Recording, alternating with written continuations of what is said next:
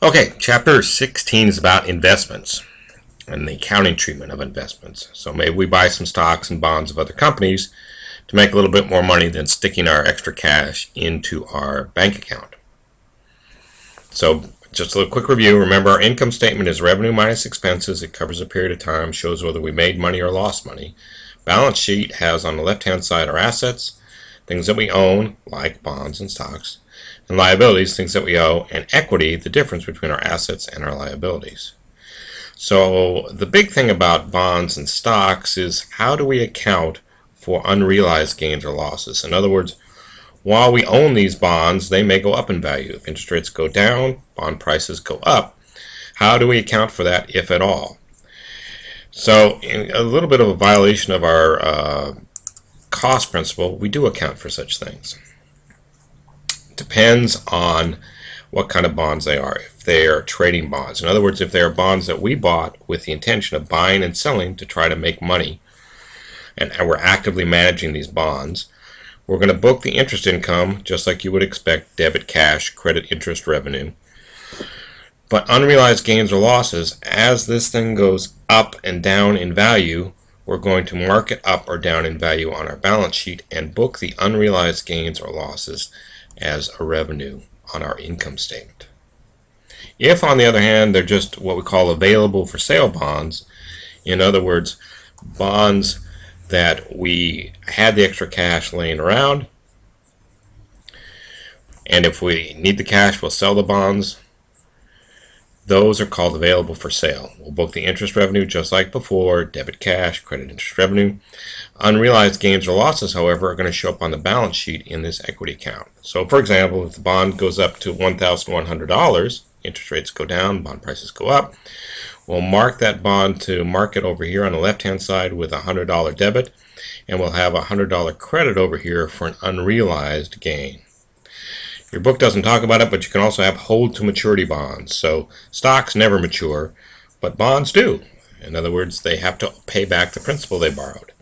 Book interest revenue just like we did before: debit cash, credit some interest revenue account over here.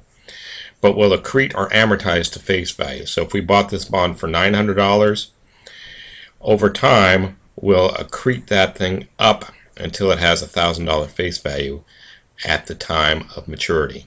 That's for a topic for a much more advanced accounting class, but just to be complete, I included it here. So now let's talk about stocks. Stocks don't have a maturity date, so we don't have such a thing as hold to maturity, but we do have other complications.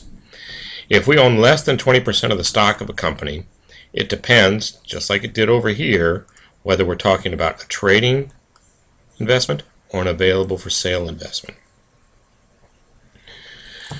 We're going to book the dividend revenue for a trading stock just like we would for an available for sale. We're going to debit cash, credit dividend revenue. But if the stock goes up or down in value, those unrealized gains or losses are going to show up on our income statement. So we buy the share of stock for $5, it goes up to $6, but we haven't sold it yet. That $1 will be added on to our value over here in a market adjustment, and then we'll have a $1 unrealized gain over here. On the other hand, if it's an available for sale stock, in other words, we bought the stocks, we're not actively managing them, but we will sell them if we need the cash for some capital expenditure to pay some bills, we'll book the dividend revenue just like up above: debit cash, credit dividend revenue. But the unrealized gains or loss will be on the balance sheet. So again, if we bought the stock for $5, it's an available for sale investment, and it goes up to $6, we'll mark it up to $6 on the left hand side, and that unrealized gain won't be on the income statement. It'll show up over here as an unrealized gain in our equity section of our balance sheet. If, on the other hand, we own between 20 and 50% of the shares of another company, and we can exercise significant influence, we use this unusual thing called the equity method for booking those transactions. So we increase our stock investment by our share of net income. If we own 30% of a company, let's say, and they make $100,000 during the year, we're going to increase our asset by our share of that. 30% of $100,000 is $30,000. So we'll write up our stock investment by $30,000, and we'll book that $30,000 as revenue from our stock investment. We'll also act as if those dividends that we receive are decreasing because we're cashing out of our investment. So we'll debit cash and credit our stock investment to reflect the fact that we've been cashed out to a certain extent. If, on the other hand, we own over 50% of the shares of a stock of a company, we will consolidate. In other words, we'll book ourselves together as if we were one company.